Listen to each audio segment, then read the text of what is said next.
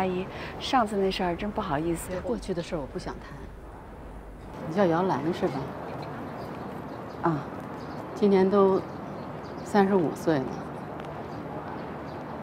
你结过一回婚，我听说婚礼上弄得鸡飞狗跳的，还让我儿子拍成视频挂网上去了。那我今天先替我儿子给你赔个不是。主要我这个儿子他还是个孩子呢，说话办事他没有轻重，你不能跟他一般见识。您别这么说。我今天来的目的很明确，我不同意你和我儿子交往，因为我不可能同意我儿子找一个像你这样的女朋友。我儿子才多大呀？20岁刚出头，他现在正好是努力奋斗的时候呢。你说你们俩人能合适吗？我跟你说，我不希望我儿子那脚刚踩在那起跑线上，你就在他那脚脖子上拴着那么一个千斤秤砣。你多大了？35岁了。35岁什么概念呢？着急结婚生孩子的岁数。你耽误得起吗？你再耽误下去，别说生孩子了，那难听的话我就不说了。可是你说你让我儿子这么年轻就让他有这么一个孩子在那儿，那他不是就完了吗？整天围着鸡毛蒜皮、锅碗瓢盆这些事儿瞎转悠，那他还能有什么出息啊？阿姨，我没想那么远。那就对了，那就赶紧的吧，谁都别耽误谁。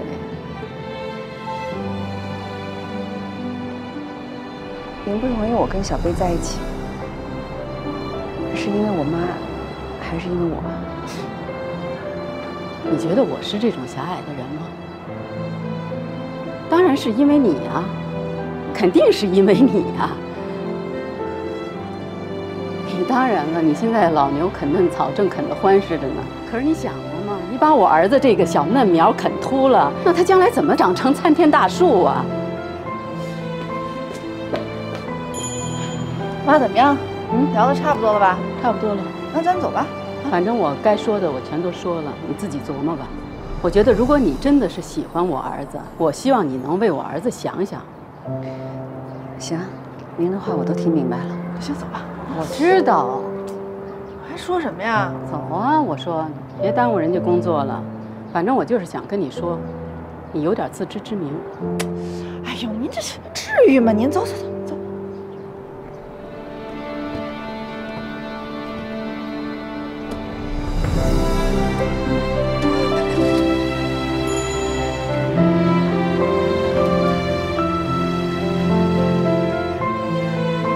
没事儿，你去把冰柜里的便当再热一下。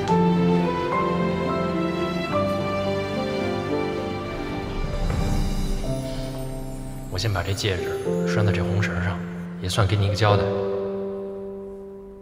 什么时候你想明白了，只要把这戒指戴到手上，我就都明白了。瞧瞧这丫头多好啊！越长越好看。儿子挺忙啊，现在还没到呢。我让他下了班就过来。哦，哟，来了，瞧我这大儿子。哎呦，这个儿小贝，来，快坐，孩子。你说孩子们都这么大了，咱们能不来吗？对呀，老太快了。黄阿姨。哦，他记不得，记不得。那时候他那么小呢。你瞧瞧，黄阿姨的女儿婷婷。好，哦，您好，您好，您好。多好看呢！啊，哎妈，您今儿这不光是让我陪您吃饭吧，这是要给我介绍女朋友啊。是这样的，我跟你妈呀，好多年没见了，今天我们俩聚一聚。再一个呢，你们呀都认识个朋友，年轻人多点朋友不是挺好的吗？我也不是特着急找男朋友，哎，遇上合适的就先处着呗，还得看缘分。对，有缘分。哟，你长这么漂亮都没男朋友啊？还没有。可让我赶上这波咸带鱼了。哎，那你觉得我怎么样？看着不烦。我看着你也不烦。那咱俩一会儿加个微信。行。哎，好好好，摇加上。好，哎，咱去一趟卫生间。哎哦，对了，你看我正好想去呢。哎，走，卫生间在哪？这边。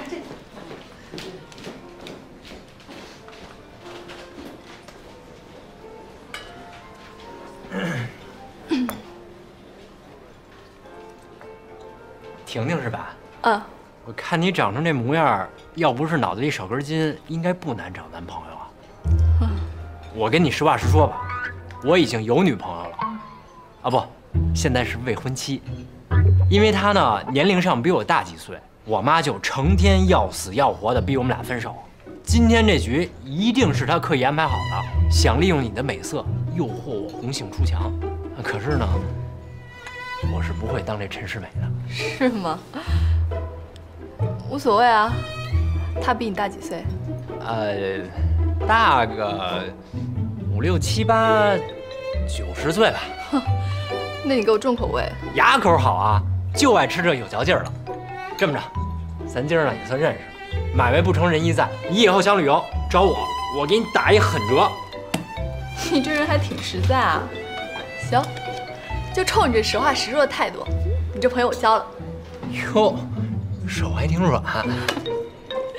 要不是我已经心有所属，兴许还真能爱上你。今天算耽误你时间了，这顿饭钱算我的。以后呢，有什么需要你就随时给我打电话。趁他们俩没来之前，我先撤。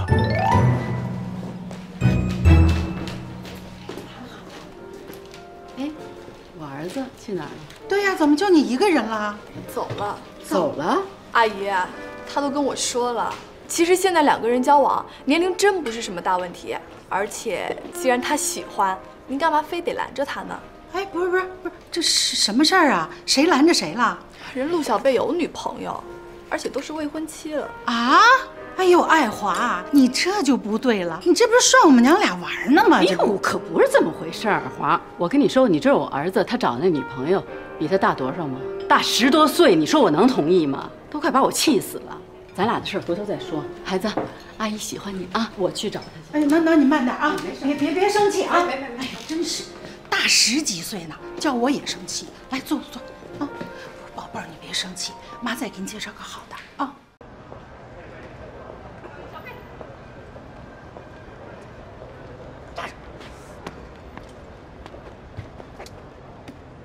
怎么回事啊你？恁跑了呀？你是不是想把妈气死啊你？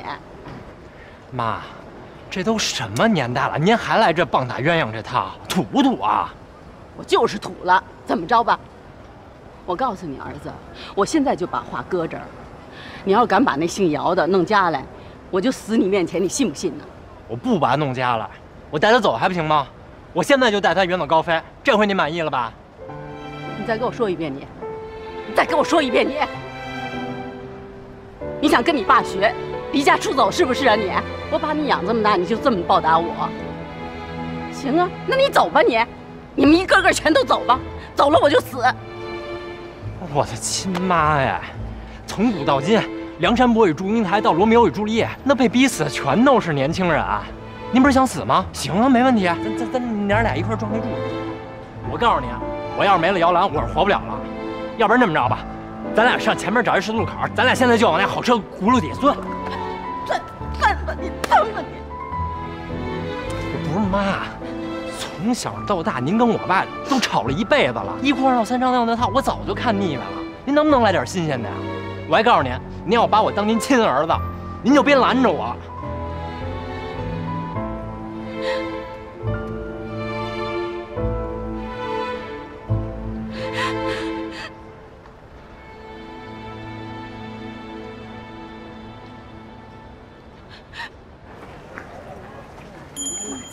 空着不好看啊！哎，走，跟我走。哎，怎么了？你要去哪儿啊？走吧。哎，把手松开，干嘛呀？我还干着活呢。上什么班啊？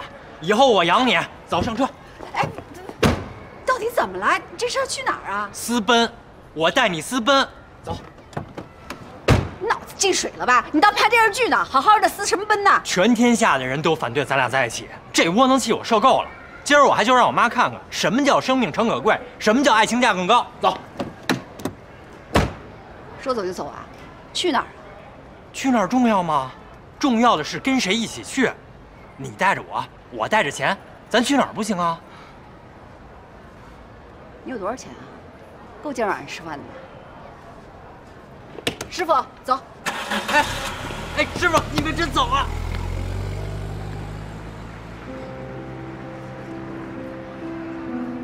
不是。我没钱，爷们儿有膀子有力气，大不了咱就送快递做外卖，哪儿春暖花开咱就去哪儿。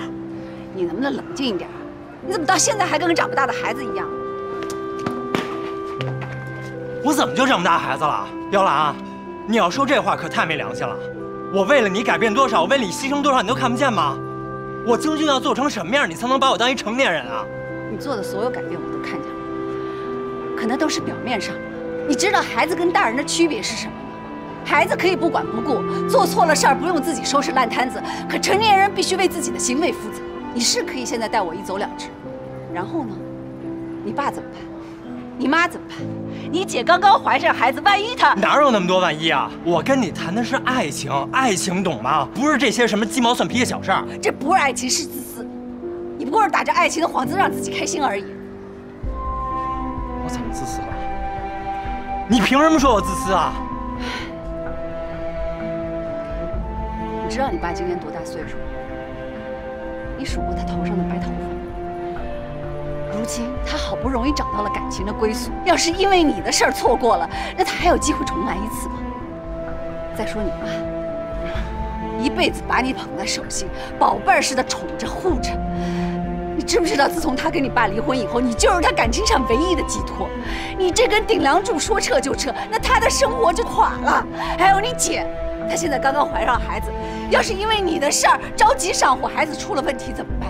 你是可以一走了之，你可以不管不顾，你可以说是为了爱情，可他们是你的亲人，是这个世界上最在乎你的人。他们对你的感情难道就不是爱吗？你只管自己开心，不管别人死活，这不是自私是什么？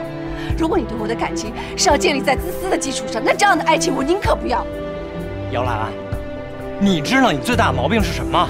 你就是所有事儿处处都为了别人想。你是不是能为自己活一回？你如果不能把这些都抛弃了，你一辈子只能做生活的奴隶，你永远不能主宰自己。我告诉你，一个人如果不能替别人着想，为别人付出，那他就永远不会理解幸福的含义，他也不配得到爱情。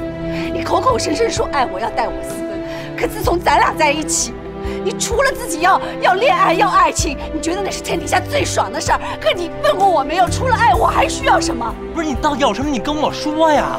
买不了我去想还不行吗？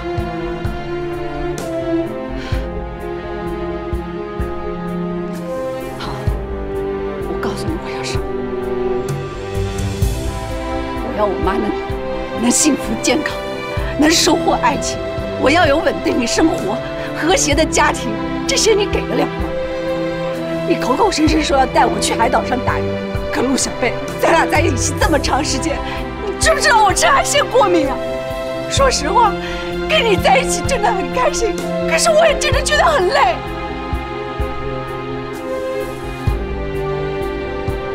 姚兰，你要说这话可太伤人了，我怎么让你觉得累了？不是你，是我自己力不从心。我这根弦为了跟上你的节奏，都快蹦断了。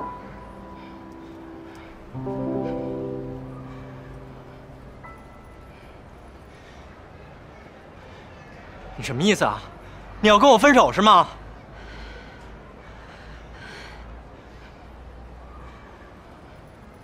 我现在就走。可你想好了，我要是走了，你就再也找不着第二个陆小贝了。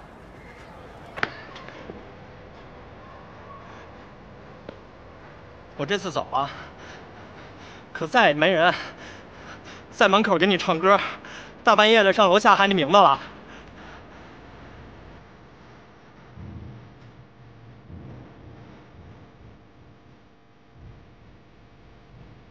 别后悔。